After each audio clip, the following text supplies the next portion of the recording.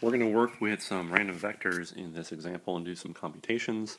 The random vectors that we're going to work with are xi for I equal 1 to n. So there's a collection of n different random vectors. And one thing that we know about these random vectors is that they are mutually uncorrelated. And we know by definition that their mean vector is mu sub I. So each one of these vectors has its own mean vector, mu sub I. And what we're going to do is we're going to do a computation.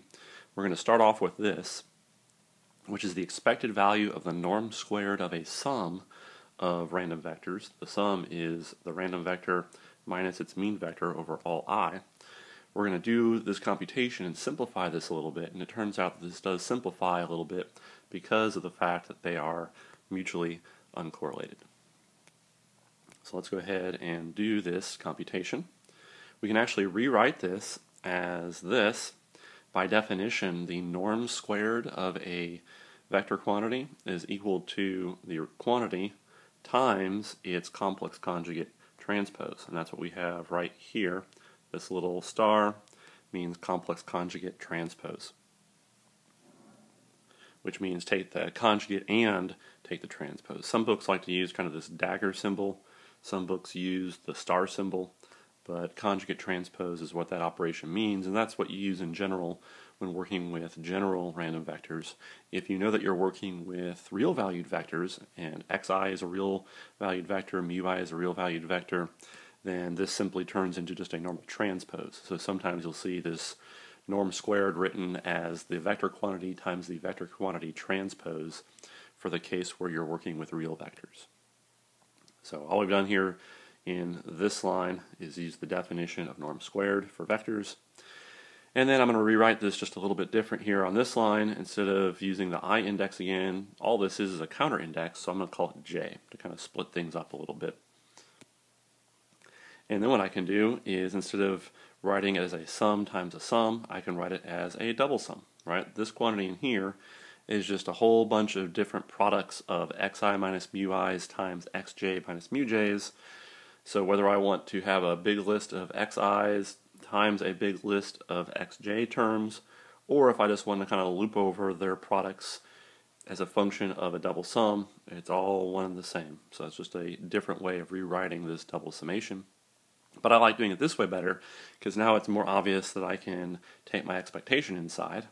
We know the expectation operator is a linear operator, so instead of an expectation of a sum of things, I can write it as a sum of expectation operators. So I can bring this in here.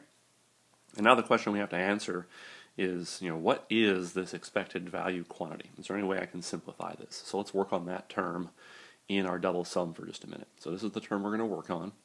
And let's go ahead and just assume that I is not equal to j. So I is one index, j is another index, and they're not equal to each other.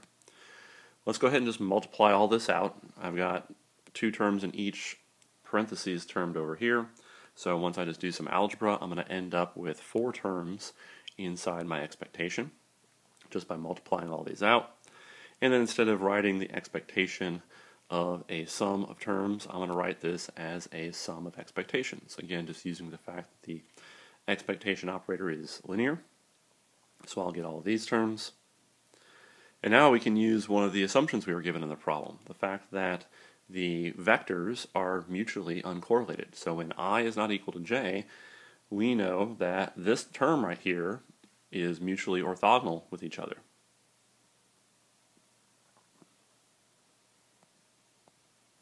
Actually, I said that wrong at first. Originally, I wrote mutually orthogonal, and what I meant to say was mutually uncorrelated. Those are very different things. The assumption of this problem at the start was that they're mutually uncorrelated, so I went ahead and corrected that.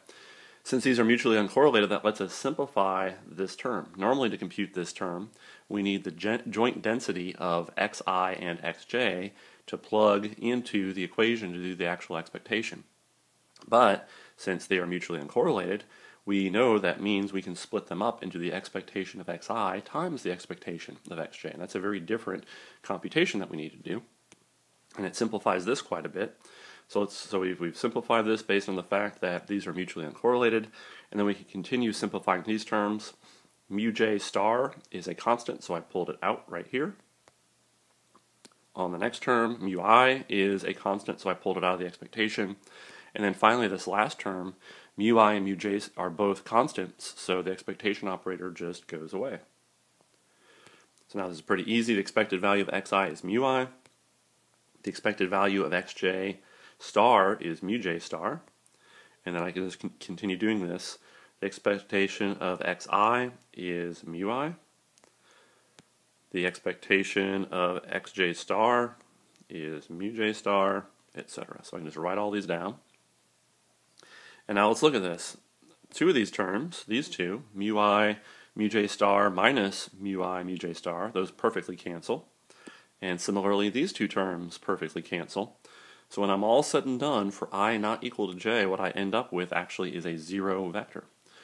So that's interesting. In this double sum that we're working on, most of the terms, for every term I not equal to j, we actually get 0 out.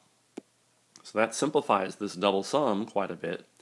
Instead of a double sum, since most of these terms are 0, the only time I have a non-zero term is when I and j are equal. So this turns into just a single sum when I equals 1 to n, and then the j part has turned into i's. And now we're almost there. This, by definition, on the right here, is just the definition of norm squared again, right? If we have a quantity times its complex conjugate transpose, this vector quantity, by definition, that means that quantity norm squared. So we can go back to using our norm squared definition.